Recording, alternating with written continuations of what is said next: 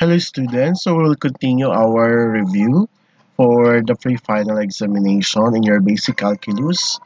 So this is the part 3, actually no, part 3 na ito. So yesterday I sent already the part 1 and part 2 of our review. So for the first question, what is the derivative of y is equal to the square root of 4x minus 5? So we have 4 choices here.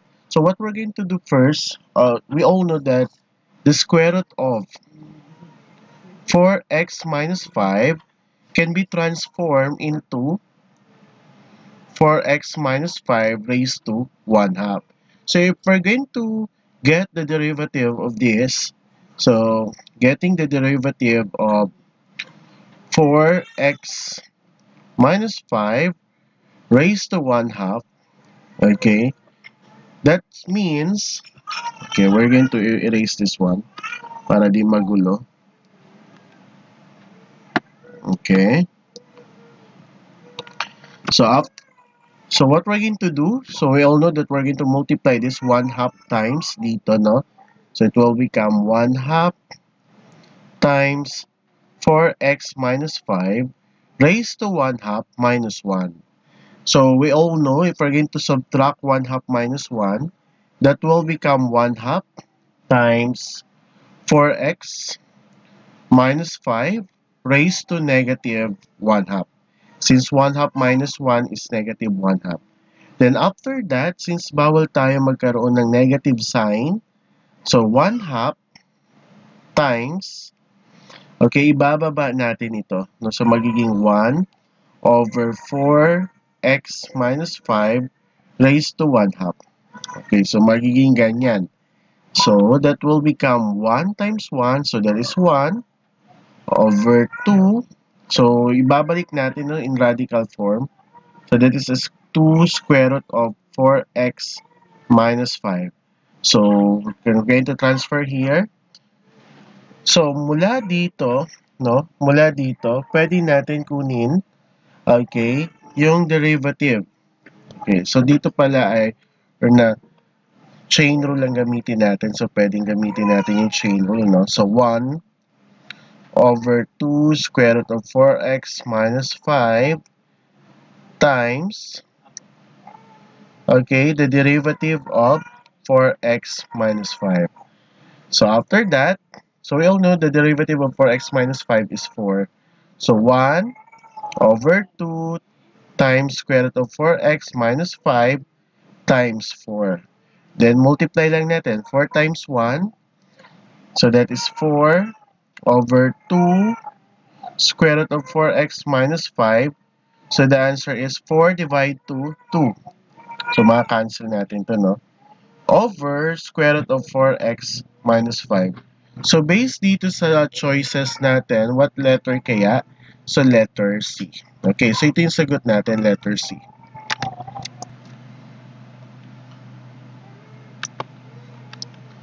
Alright, for the next question, we have find the derivative of y is equal to negative 2 over 2x minus 1. Okay, so pwede natin gamitin dito yung quotient rule sa pagkuha ng derivative.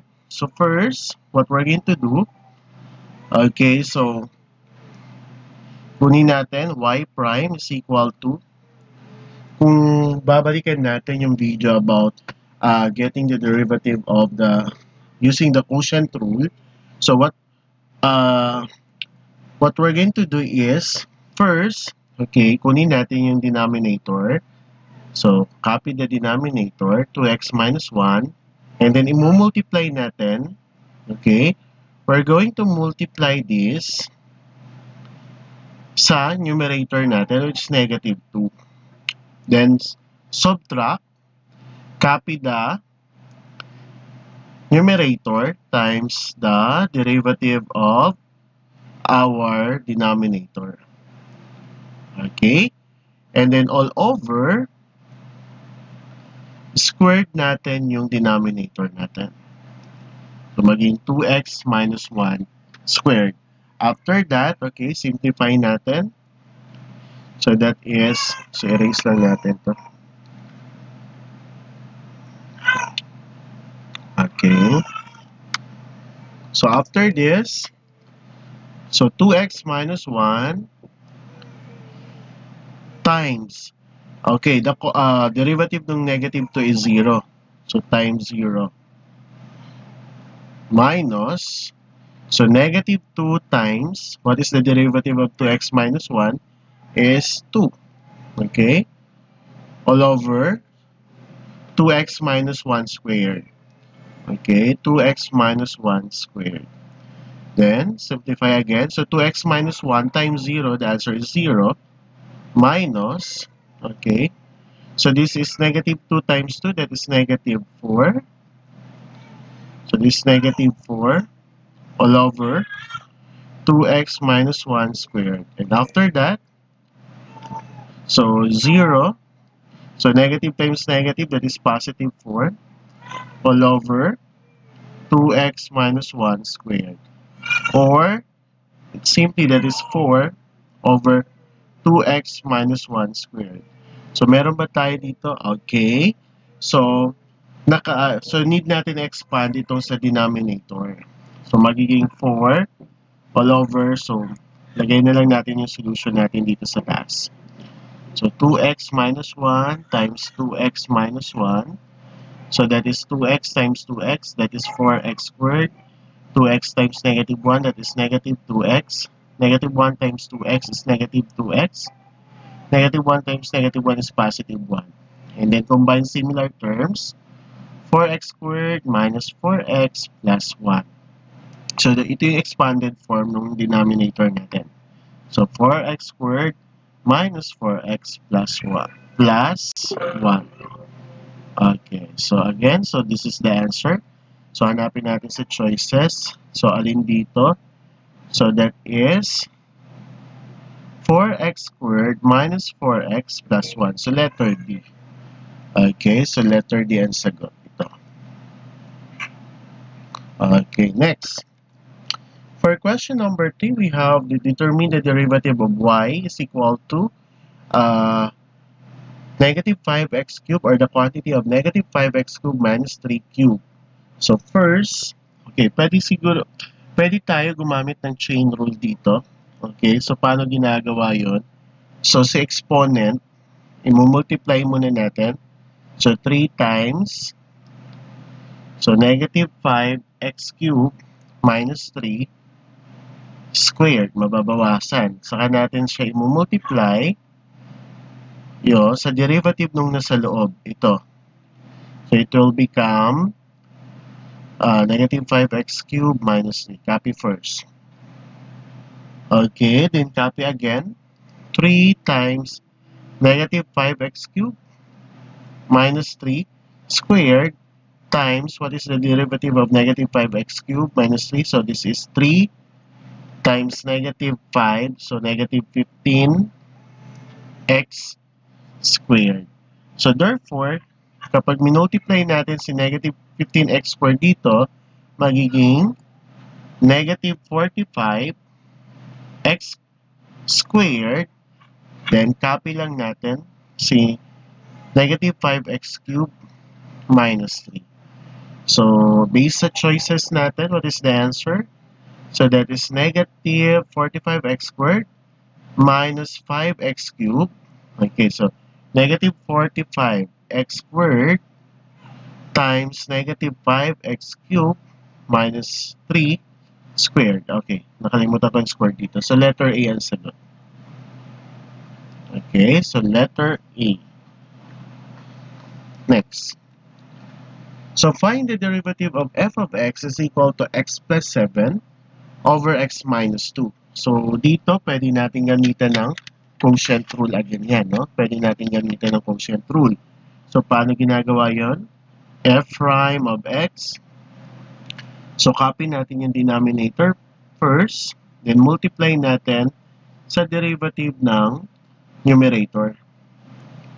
Minus, copy the numerator, and then multiply natin sa derivative ng denominator.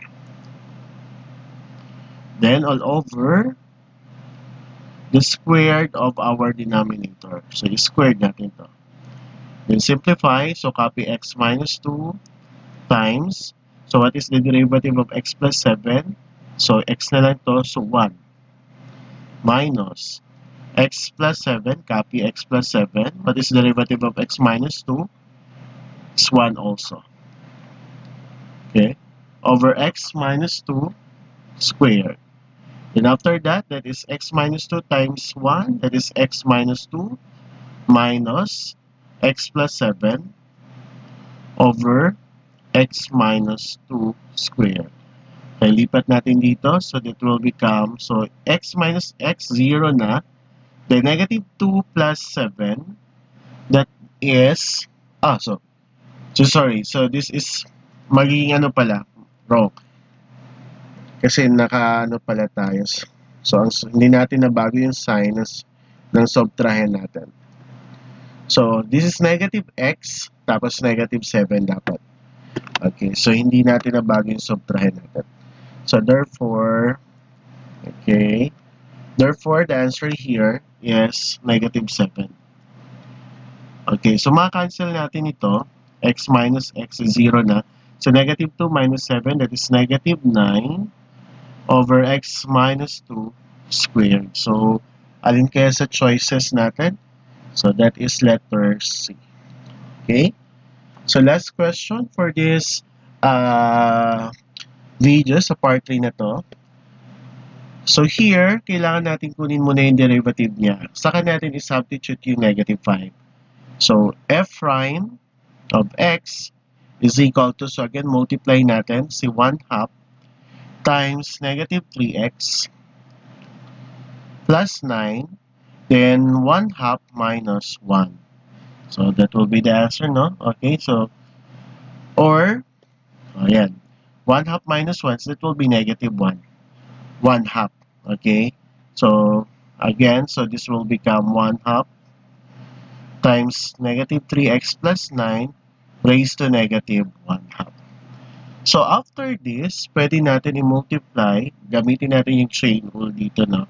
Kaya ng ginawa natin kanina, i-multiply natin ito sa derivative nung nasa loob, which is negative 3x plus 9. Okay, so just copy 1/2. Ito, copy nyo lang lahat yan. Negative 3x plus 9 raised to negative 1/2 times. Okay, anong derivative ng negative 3x plus 9? That is negative 3. Okay, saka natin i-multiply dito. So, magiging 1/2 times negative 3. So, 1 times negative 3, that is negative 3 over 2. And then, ito ay magiging, copy lang natin ito. Negative 3x plus 9 raised to negative 1/2. So, mula dito, i-substitute natin yung f prime of negative 5. So, papalitan natin yung x ng negative 5. So, this is negative 3 over 2 times negative 3 times negative 5 plus 9 raised to negative 1/2. Okay. So, bracket natin to. So, ang daming parentheses. So, this is negative 3 over 2. So, negative 3 times negative 5 is positive 15 plus 9 raised to negative 1/2. So, this is negative 3. Okay, negative 3 over 2 and then 24 raised to negative 1/2. Okay, so pwede natin isulat to as negative 3 over 2 times is negative yung exponent natin 1 over 24 raised to 1/2, or sulat natin dito this will become negative 3. Okay, so negative 3, that will become negative 3 over 2 times 1 over square root of 24. Okay, kasi yung 24 raised to 1/2, pwede natin sulat as square root of 24. So, magiging ganito na siya. Negative 3, okay, negative 3 over 2 square root of 24. So, dito kasi sa choices natin, siguro kailangan pa natin expand. Okay, so, ilipat natin yung solution natin dito. Mahaba pa na to. So, dito, lipat natin. So we have negative 3 over 2 square root of 24. So i-multiply natin. Or pwede natin kunin, no? Yung 2 square, yung square root of 24. So you know class that square root of 24 is pwede natin yan as 4 times 6. So pwedeng 2 square root of 6. So negative 3, 2 times 2 square root of 6. The answer is negative 3 over 4 square root of 6. Since may radical tayo dito, multiply natin both numerator and denominator by square root of 6. So this is negative 3 square root of 6 over 4. Okay, 4 times 6, that is 24. Okay, so ito cancel natin. Okay, so the answer here is, okay, so wait. So negative 3, okay, square root of 6, and then that will become, so pwede natin i-lowest term to, no? Yung 3 over 24, so that is 1 over 24. So magiging negative square root of 6 na lang by 3, so that is 8. So negative square root of 6 over 8. So letter C ang sagot. Negative square root of 6 over 8. So that's the end of part 3. So next natin is yung part 4.